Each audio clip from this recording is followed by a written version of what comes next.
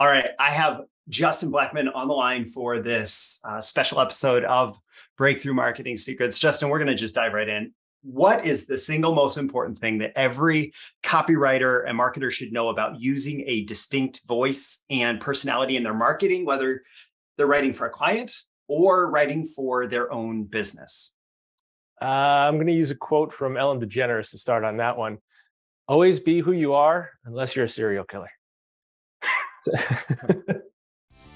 These are the proven direct response marketing, copywriting, and entrepreneurship success strategies you can use today to write your own ticket and create the life you want.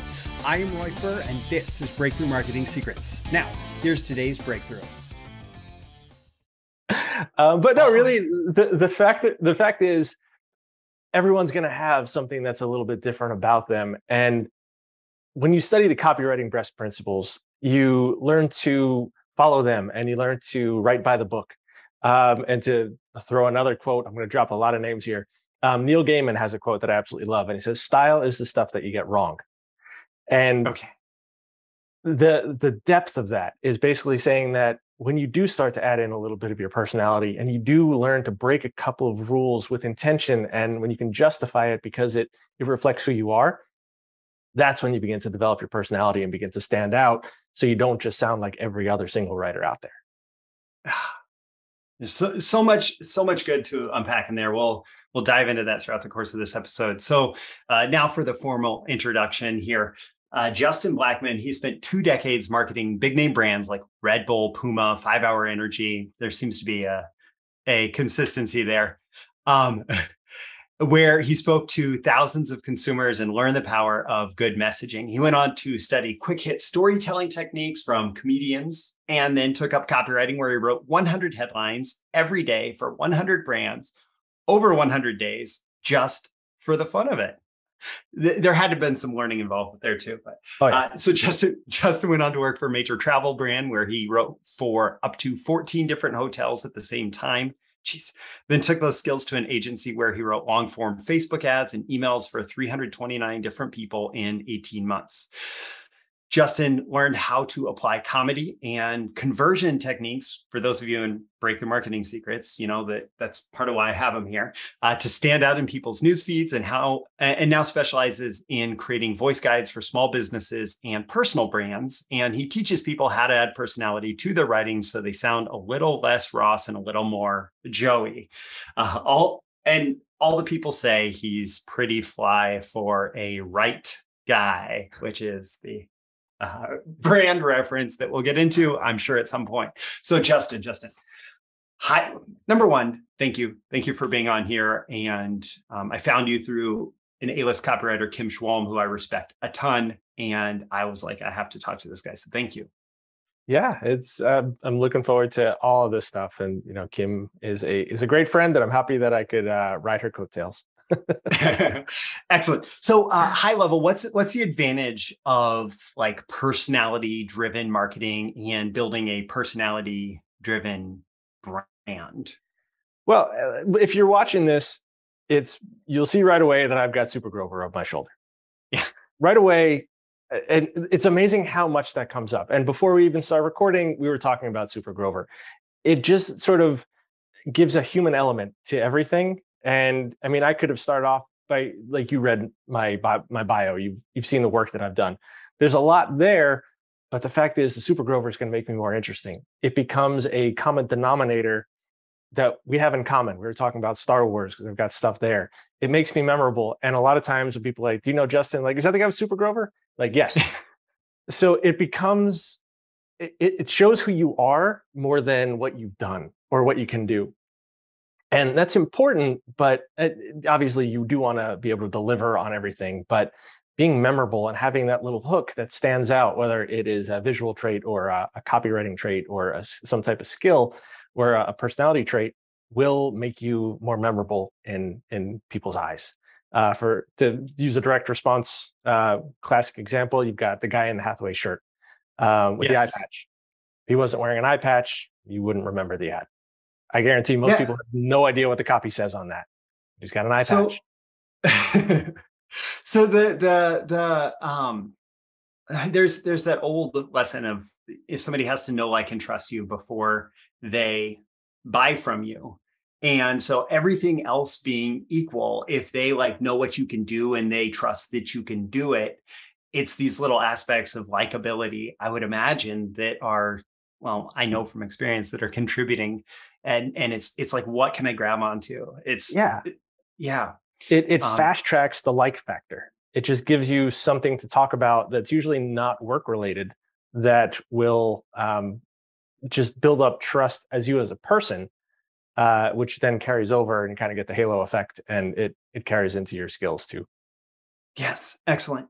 So, like, I sticking with the high level questions for just a minute here. We talked about personality, and people, I guess, have a general sense of personality, but then there's also this whole like brand voice thing, voice guides that you do. So what's the relationship and difference between brand voice and brand personality, and what do those two terms mean as we're going to use them throughout this episode? Sure. Well, brand voice refers to sort of your overall, brand personality is more about your overall being, the sense of who you are. Brand voice is just the way that that's conveyed through verbal dialogue.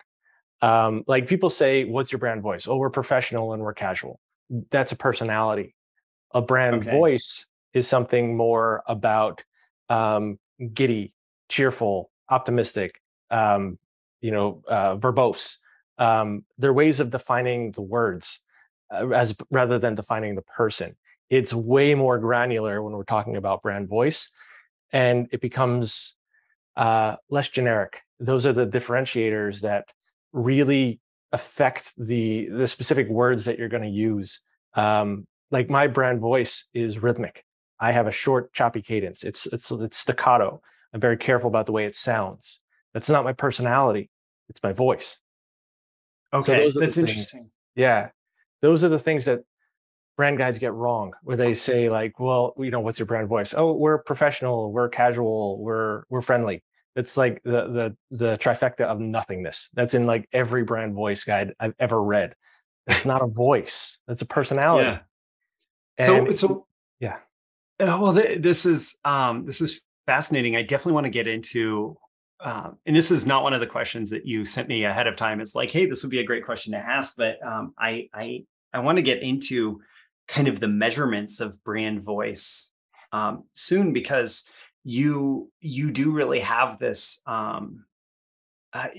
When I saw you looking at brand voice, it was something that I hadn't seen before, as far as the granular understanding of that. But like zooming back to that higher level before we get into that, is there a general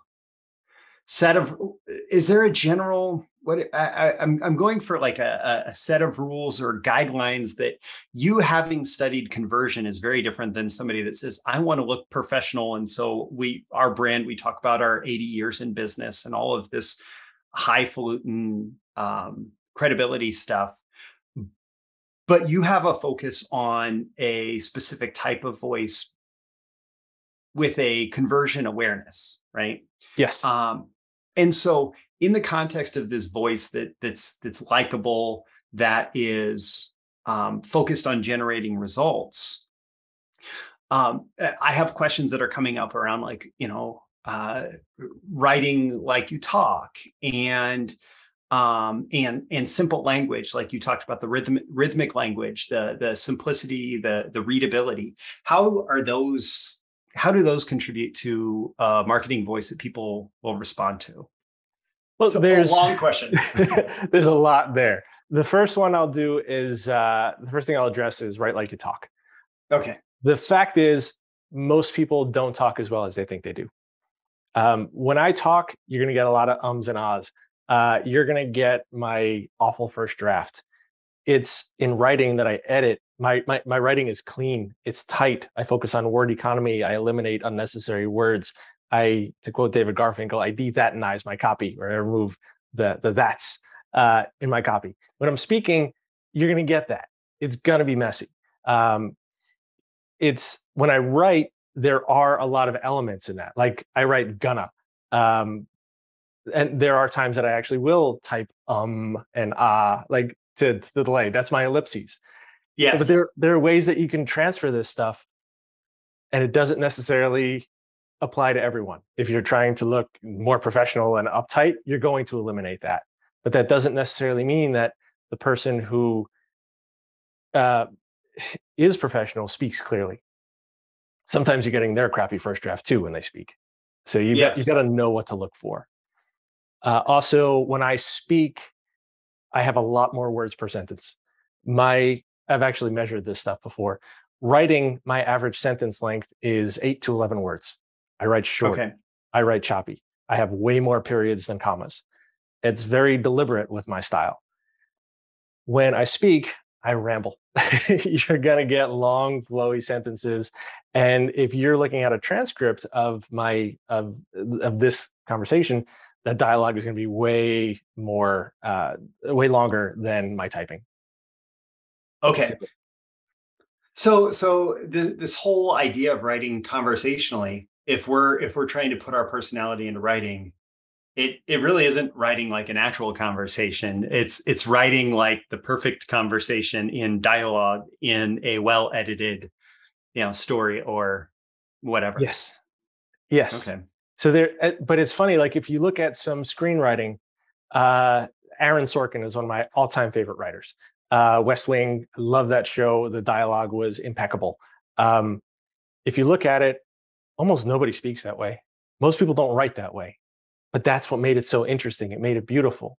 One of the other shows that I love, the favorite writers, Amy Sherman Palladino, who does The Marvelous Miss Maisel and did The Gilmore Girls.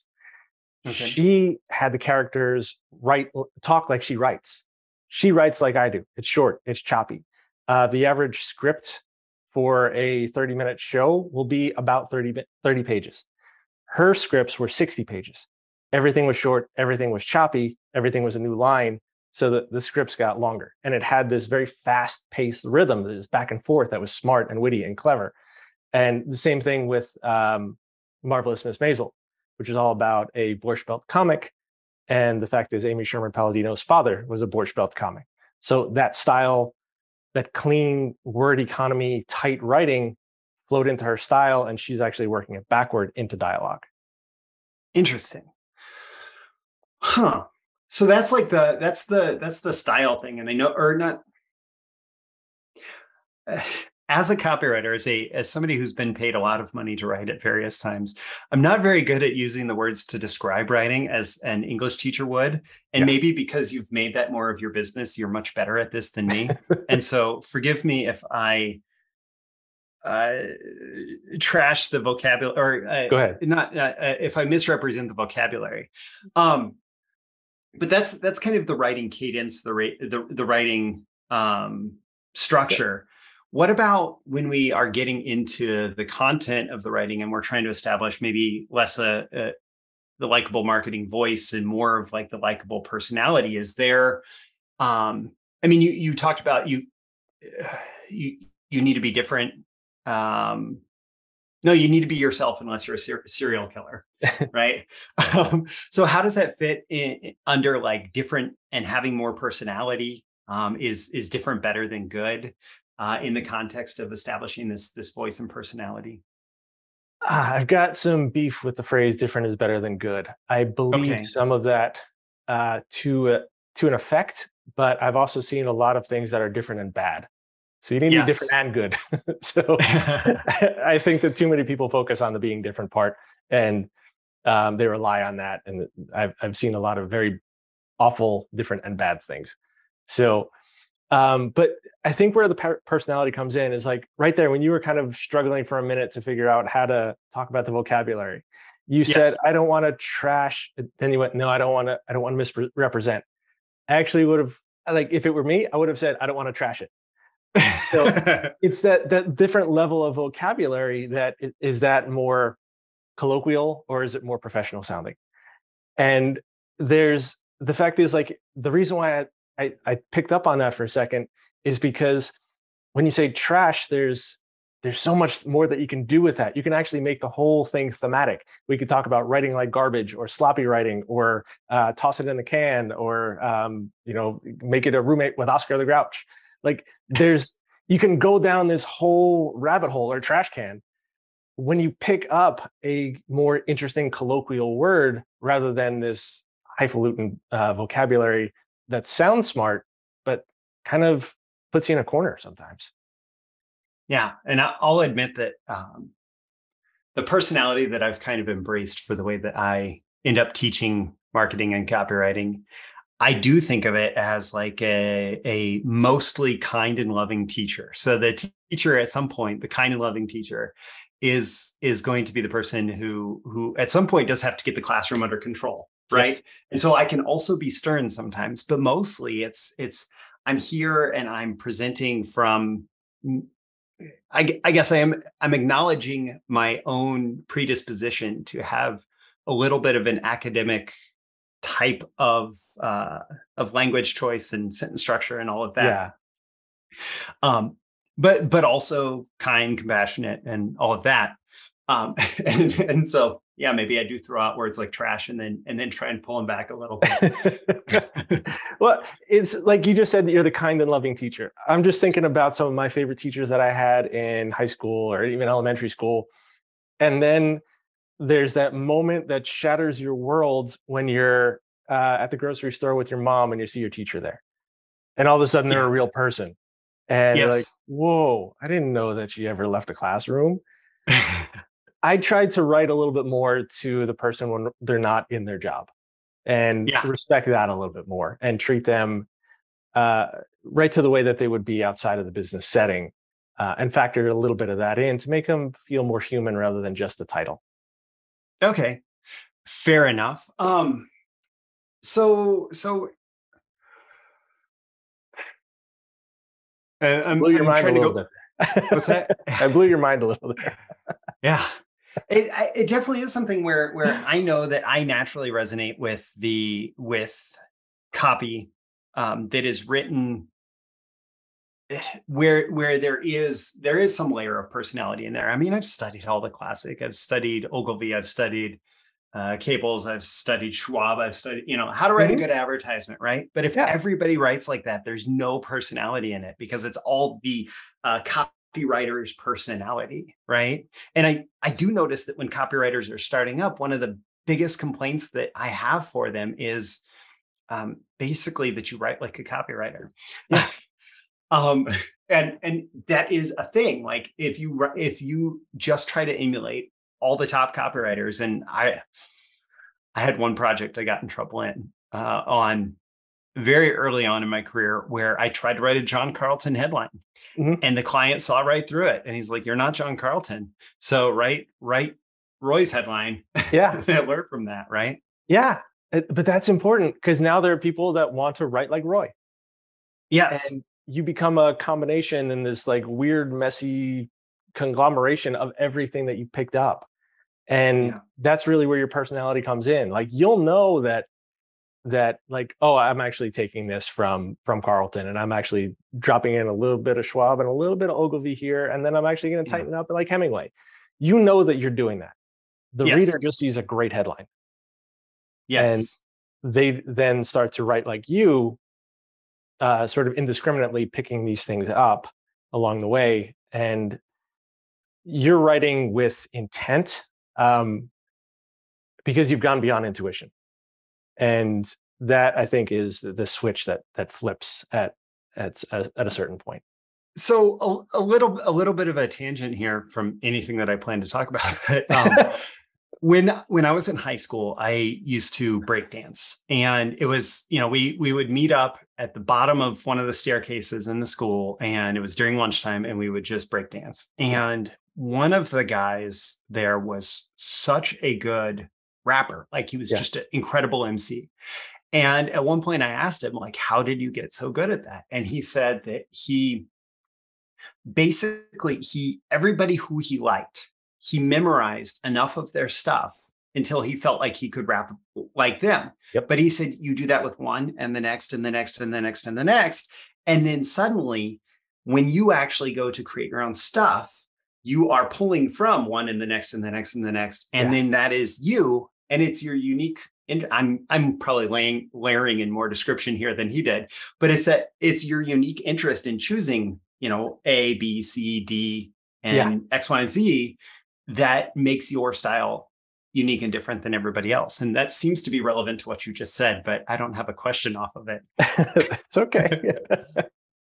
But no, I mean, that's all part of it. I remember seeing John Carlton speak at Copy Chief Live a couple of years ago, and he was talking about one of the lines in his, I don't remember what it is. I think it was for golf. So he's talking about how to hit a long drive, and it says, sometimes we can't hit straight and we don't know why, we just don't know why. And that line right there, we don't know why, we just don't know why, was taken from Simon and Garfunkel's The Only Living Boy in New York, which he had on in the background. And you're not going to know that reading it, but those little things that pepper into the copy and just sort of are there because you like it, kind of make it great. And that's what makes it interesting. Yeah, that's awesome. So here's one thing that I've run into, and you being somebody who specializes in helping brands develop voice guides may have something to say about this. As a freelancer, I think one of the reasons that early on in our career, we default to, we're going to write just like the ad books say to write, is we're kind of afraid of encouraging clients to go after a strong voice and strong personality in the writing, especially if it's like project-based work versus I've been working for this company for 3 years or something like that, right? So do you have any recommendations for people who write for clients who are maybe on a first or second project? How do you get the client to buy into your choice of stronger voice and stronger personality in marketing? It's got to be a case-by-case basis. There were definitely people early in my career that hired me because they liked my website and because I thought it was fun and silly, and they wanted some of that in their copy. So I wrote like me for them. And they're like, oh, this is great, but we can't use this. And they were right. I was like, I gave them what they asked for, but it's not really what they wanted. There are I couldn't convince them to be funny or to have more personality. If your client is more conservative and more like, we don't care about the brand voice, we just want to get this to convert, it's probably actually not the time to focus on personality. There's a time and a place for it. That's when I would focus more on the voice rather than the personality, about trying to get it straight and get it to match their style, their writing style. But you can actually strip out personality pretty easily. So you can still have a great piece. Essentially, you don't want to have a bad piece with a lot of personality. You want to have a great piece with personality. And if the personality doesn't fit, you can move it out and you'll still have a great piece. I think that's where the levels are there. So it's important to understand those conversion elements first, like first and foremost, lead with that.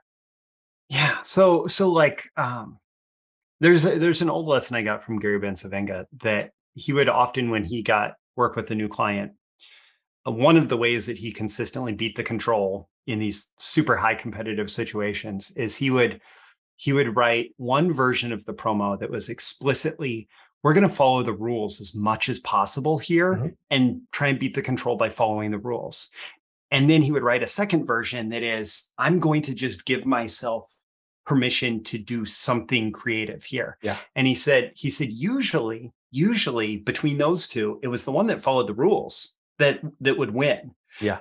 But it would always, like, when it won, it was like, it would beat the control by, 20% or something that made it worth it for the client, but was also not super impressive.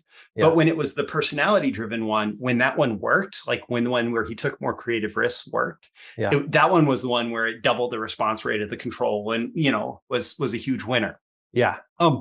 So tied to all of this, one thing that I've experienced, and I want to give you an opportunity to reflect on it, is one of the ways that I've picked up when I've had a client say, oh, you nail my voice or you nail my personality in this writing. Yeah. Most often what I have done is I listened to them and their stories specifically, and I told their stories just clearly. Yeah. So how do you use storytelling as a tool in the context of brand voice and personality-driven marketing? So there's a couple of different ways, and I'm just starting to get into this. I make no claims to be a master storyteller. I get some feedback saying that I'm pretty good at it and that I've taught some people some good things, but I don't claim to be a master storyteller. There's one of the things that I noticed back when I was writing a lot of those long form Facebook ads was I could tell stories about anything and make it sound on brand. I remember they were talking about like tools that didn't work. And I told the story about crosswalks in New York City and the push to cross button. They don't work. They're disconnected, but people think that they work. And it's because they upgraded the traffic lights. Everything's got sensors, but it costs a lot of money to remove the button. So they just left them there disconnected. They don't work. It's a good story. It's a great hook. I've actually used it a couple of times. It works really, really well. Anyone can tell that story. The fact that I can use it across multiple clients means it's a good story, but it means it's also not a great story. It's the personal stories when, like, if you were talking about you breakdancing in the hall and your buddy that I can't tell that story unless I know to ask you. Those are the really interesting ones. That's where we need to try to figure out how to get those stories from our clients before we go ahead and write the generic one. And that's actually something that I've been working on with a couple of different clients and even some copywriters that I've been coaching, is trying to figure out a way to get those stories before you write something and you show it to the client and they're like, oh, that reminds me of this story. And then you got to go back and rewrite the whole thing. Well, using Carlton as an example, because we've already talked about him, he has that very famous one-legged golfer ad that ran forever, right? And the way that he described it was sales detective work. So he was talking to this guy and he's talking about this balance trick that he has for his drives and all of that stuff and explaining it. Spent like 90 minutes or close to 2 hours on the phone with this guy or talking to him in person. And like, that's how John described it, like just this long conversation. And then he just asked the right question. He said, so like, where did you first see this or like get the idea for this in the first place? And the guy's like, oh, well, it was this crazy thing. So we were golfing and the group ahead of us, there was this guy he was like one leg, he was missing a leg. Yeah. And so he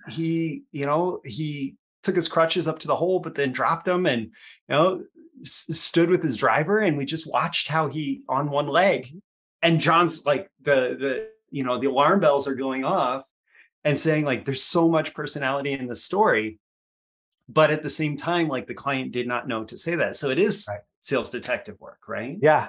Yeah. The truths behind the stories are often better than the stories that we know. Like, even just do it. The whole Nike tagline, Waden and Kennedy, super popular. Everyone knows that. The story behind that tagline was that it was the last words of a serial killer before the execution, which is great. It's a tagline built by a murderer. Like I said, with Ellen, anything you want, unless you're a serial killer. Well, apparently you can write a really good tagline if you're a serial killer. Yeah. But that was they said, do you have any last words? And he said, just do it. And that's it. And some copywriter writes it down and says, all right. It was like 20 years later that he was thinking of a line and he's like, just do it. And then that's where it came from. Yeah. I find that story more exciting than the just the way that it is now. Yes. So I want to pivot at this point. My notes here, the category for these next questions is the scientific approach to developing an interesting personality, which is probably not actually, the exactly what we're going to cover here.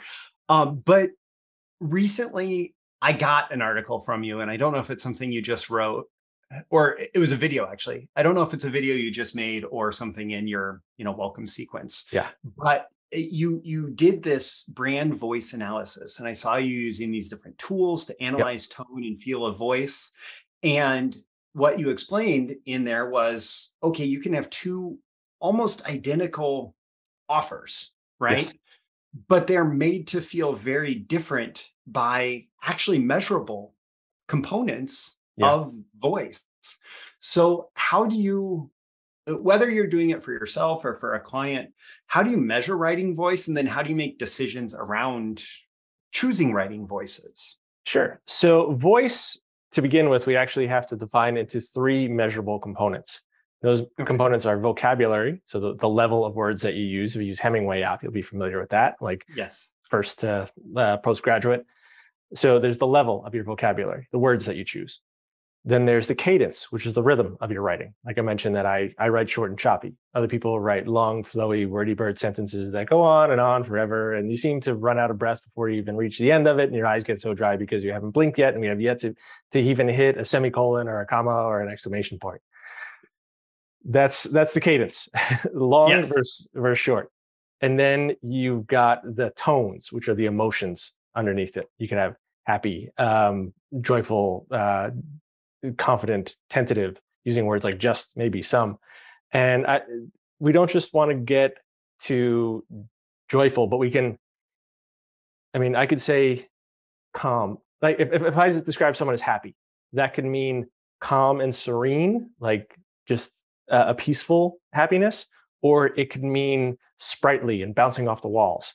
So there are all these different levels in between. So we actually want to measure. You can use like an emotion wheel to figure out exactly where you're falling. That's funny. I glanced over here where I actually have an emotion wheel on my wall. I have a pillow of one. And I've got one on my desktop, and I have it open all the time. This is how we identify the tones. So it's vocabulary, tone, and cadence. Now I have my own framework to play with it, which is words, tone, and frequency, which is WTF. So WTF is your voice. That's me playing with vocabulary, which gives it a whole different feel. So there's the WTF of voice. But by playing with those, you can actually figure out how to turn the dials of each element of the voice to make it sound different. And that can make us sound, if we change up the vocabulary to like postgraduate, it makes us sound authoritative.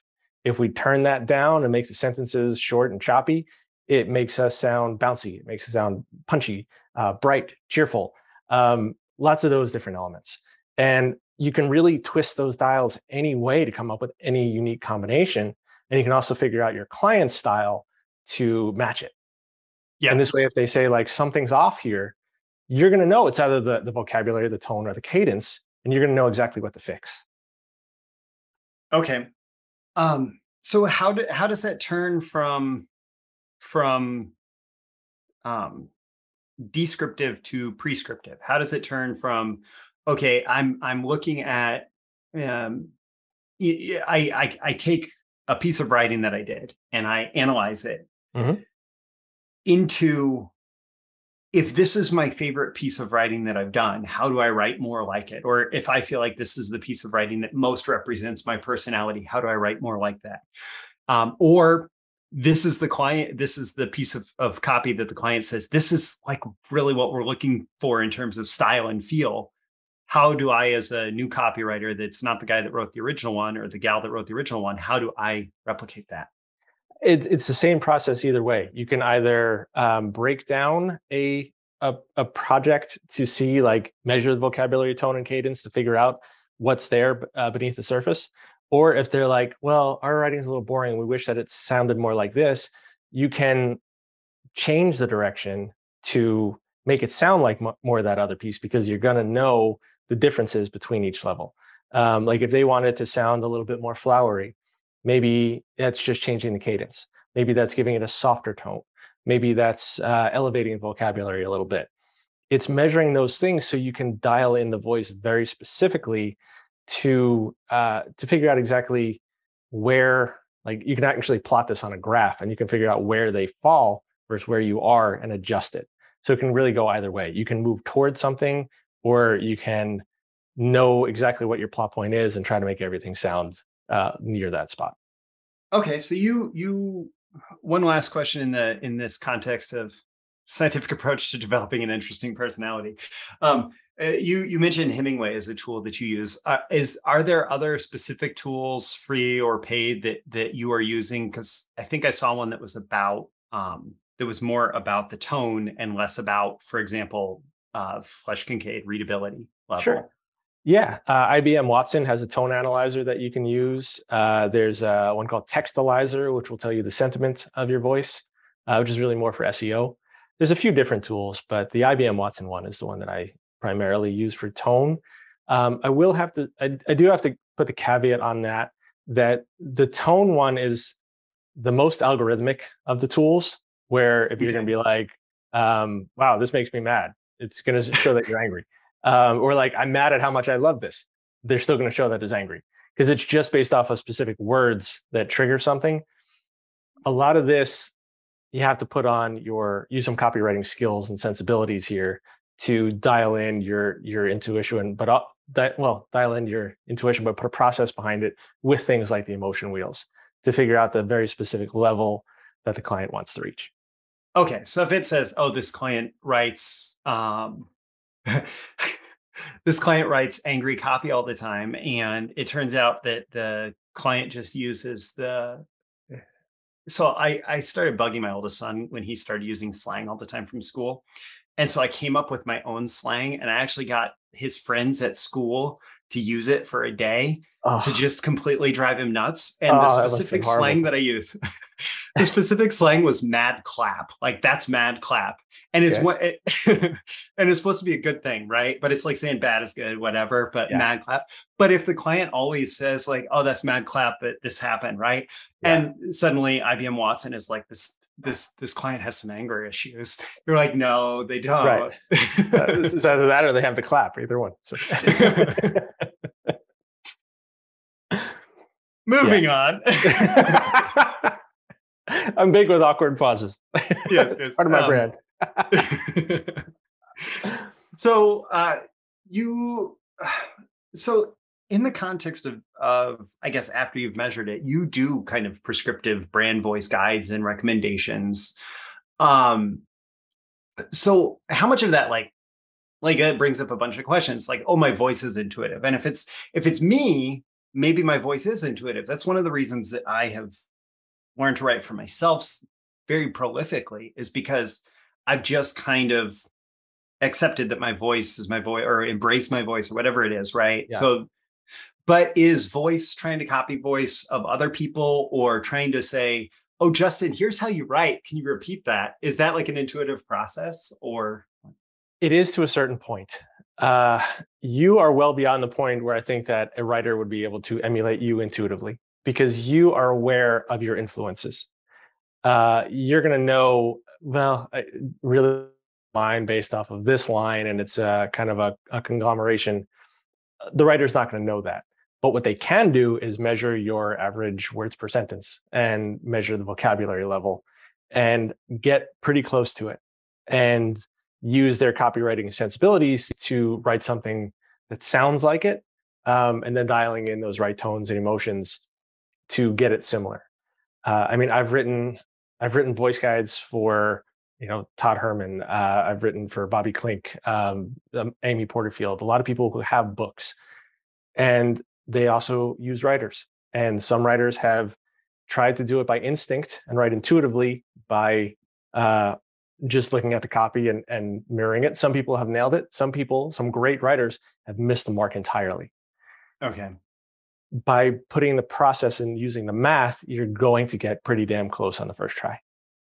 Yeah. And it would certainly allow you, I mean, if I were to realize that me trying to write like Justin, I realize that Justin averages 9 words per sentence, and my first draft is 11 words per sentence, then I have more of a direction of how to get a little bit closer in editing. I'd say, oh, wait, he uses some shorter stuff, some choppier stuff. I better edit to make it more choppy. Yeah, but like 9 to 11 is not bad. It's when it goes from 9 to 36 that it's off. Yes. The fact is, I tend to end on a very long sentence and then have a super short one right after it. So like, I make you lean in when I reiterate the whole message and dial in the point. So you're listening and you're paying attention. Then I'm going to give you the punch. Yes. So I do have patterns with my cadence for when I break it, and it's deliberate. It's when even those little things, the sentence length, whenever a client will say there's something about this sentence that's off and I don't know what it is, it's usually that cadence. It feels off. But by knowing what to look for, you can dial it in. And sometimes just splitting it, changing a comma to a period, is enough to make it seem on brand. So it's those little. There's a dynamics that's created in any writing style that it can be hard to emulate. But so that leads into the next question. If you give me a voice guide, right? Mm-hmm. Let's say, I don't know, you mentioned Amy Porterfield. I'm a new ghostwriter for Amy Porterfield, and you've given me the Amy Porterfield, or her team or whoever has given me this voice guide. Doesn't that just like stifle my creativity for being able to write? Maybe I'm trying to capture some of the ideas that she talks about. Isn't it going to be a lot harder to try and write in the creative constraint of a voice guide? It's going to be a lot harder to write wrong. It does stifle your creativity, but it channels it in the right direction. The only thing it stops you from doing is going down the wrong path. So that is a common thing. Like, people see it. My voice guides are often 97, 123 pages long. And someone's like, oh my God, how am I supposed to write? I'm like, exactly like this. You can't do it wrong. If you follow these rules, you're going to get it right. It's like bumpers on a bowling lane. It just it prevents you from getting a gutter ball, and it gets you closer to being able to bowl a strike. Awesome. I think that's one of those things. I have another project kind of unrelated to voice where I'm having to create just a project plan, right? And I know that spending a ton more time upfront creating the project plan is going to save a lot of time on the back end with edits and confusion and all of that stuff. And so, for example, if I'm writing, the next Amy Porterfield book, or Ramit Sethi's another guy who I understand is very hard to write for in the beginning. Yes, because he has, like, his landing pages are just long and just full of so much, so much, that if you approach it like, oh, I'm just going to crank out a landing page, it's not going to work at all. Right. But if you take that time to learn it, like, I know people who've written for Ramit, and they say, once you take the time to learn it, it's actually really fun and interesting and compelling to write. Yes. It's funny that you bring him up, because the process that I teach, and I teach it with her, it was created by Abby Woodcock. And she wrote the voice guide for Ramit Sethi. And it all started when she basically began by having to write tweetables for all of his blog posts. So she had to learn his style, and went through everything and was documenting these elements of vocabulary, tone, and cadence. And he said to her, how come you can get my voice so quickly when no other writer can grasp it like you? She's like, oh, I'm using this process. And she's like, can you teach this to other people? And she became the copy chief. She put together the style guide for Ramit. And that's the program that we use. That's what I teach. That's where this came from. Excellent. Yes. That's a completely accidental walking into that great example. Excellent. Well, do you have, I suppose that's a bridge to, do you have favorite brand voices? I mean, you work for 3 brands that are about going fast: Red Bull, 5 Hour Energy, and Puma.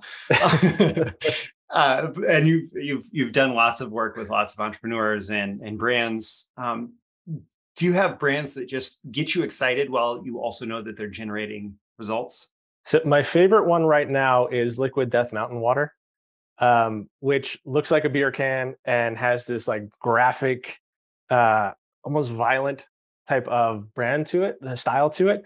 But the fact is, like, the whole thing where they're like preaching death and blood, it's death to glass. It's death to plastic. It's because they sell water in a can, and they're all very pro recycling. It's all about the good of the earth. But it has this almost like beer alcohol type marketing behind it. And it's super playful.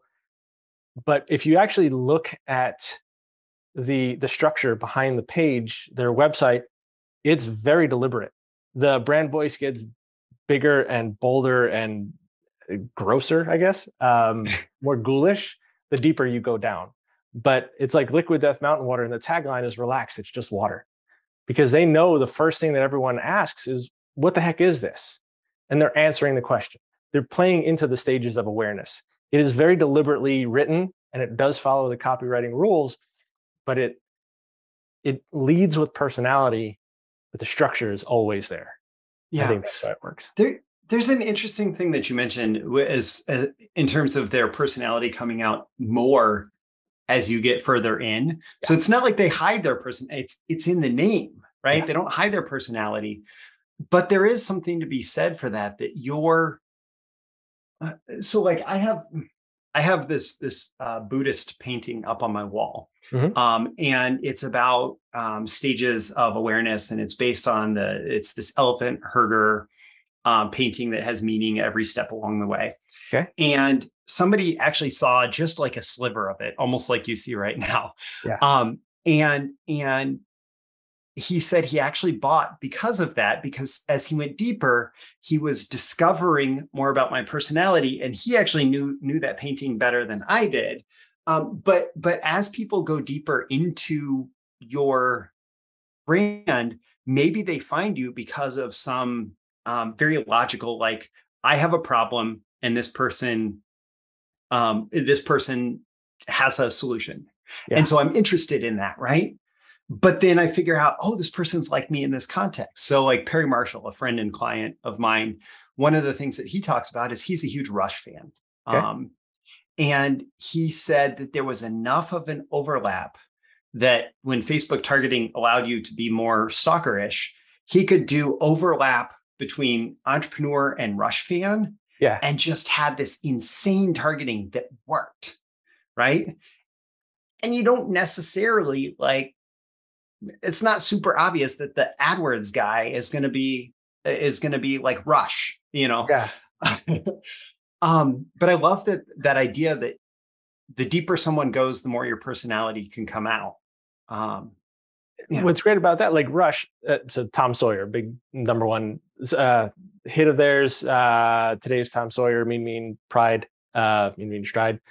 You could actually write an ad. Today's copywriter, Mean Stride, and like it's got the musicality of it. It's got the personality, and someone that's a Rush fan would be like, yeah, all right, and they're gonna be hooked. They're gonna want to know what's there. But you still need to lead with the stage of awareness and have copywriter in the front so they know who it's for. Awesome. Yes. Well, I feel like we are just scratching the surface, but also I have time constraints. So I want to make sure that we transition into, you have a few different things. So you mentioned the work that you've done with Abby Woodcock, which she's excellent too, and we're paying attention to. So I love that you two teamed up on that. You have the work that I discovered through Kim Schwalm. And if somebody were to actually say, oh, geez, I need Justin's help, you have a way to get a hold of you, and you can help them with developing their voice and personality in their marketing. So can we point people towards, of course, there's links in the description. I got to be a good YouTuber and podcaster and say there's links in the description to all of this. But Justin, can you speak to some of the different ways that people can engage and why they might choose one path over another? Sure. So, I mean, everything I do is related to brand voice in some way. If you're a copywriter or an entrepreneur and you're looking to learn how to develop your own personality and put that into writing, then I've got a program called Write More Personalitier, which is a ridiculous name. But it's just about, it's got 81 ways and joke techniques and conversion techniques that are sort of the lessons that the writers slip between the cracks. That the things that they say between the lessons and like the good stuff that you can't Google. That's in Write More Personalitier, and that's at justinblackman.com. Okay. And then if you're a copywriter and looking to learn how to write in another client's voice, that's in Write Like Anyone, which is writelikeanyone.com. And that teaches you the science of breaking down the voice so you can create it and mirror it. And that's the one that's with Abby Woodcock too. Yes. And then if somebody listening says, okay, for example, I work with people who are maybe a marketing director at a company or CEO at a company, and they say, well, we're bringing on more copywriters, we're building a team, and it feels like every single copywriter is starting from scratch in terms of being able to write like us. I need somebody to help me define what our voice is, and I don't want to go through a course. I want to talk to Justin. Cool. Where do they go for that?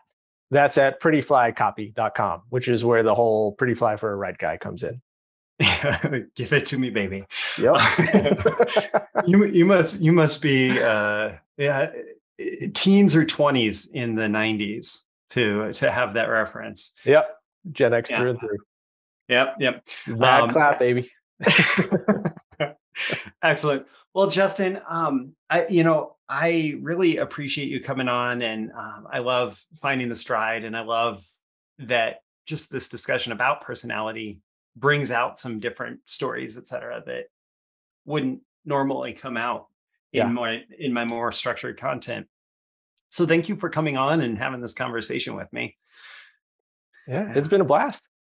Excellent. And I look forward to sharing this. I suppose that's the off-camera thing that I should. I look forward to sharing this with my audience. And for those of you who have just watched and listened to this episode, thank you for tuning in for this. And I hope that you got as much value from Justin as I did. And I think the one thing for me to walk away with is even if you are fairly new in your career as a copywriter, like, you have permission to have a more distinctive voice and have a little bit more personality in your copy. Don't make it a distraction, but you have permission to have more personality and to let your client's personality shine through, and know that can help drive actual conversion and business results. All right. I guess, Justin, final thank you for being on Breakthrough Marketing Secrets. It's been a pleasure. Excellent. Thank you. Thank you once again for tuning in to this daily episode of Breakthrough Marketing Secrets. Remember, check out the links with this episode for even more value. Now make sure you like, comment, share, subscribe, and engage in every way you can to keep this show going and growing and delivering daily value to you. I'll catch you soon for your next big breakthrough.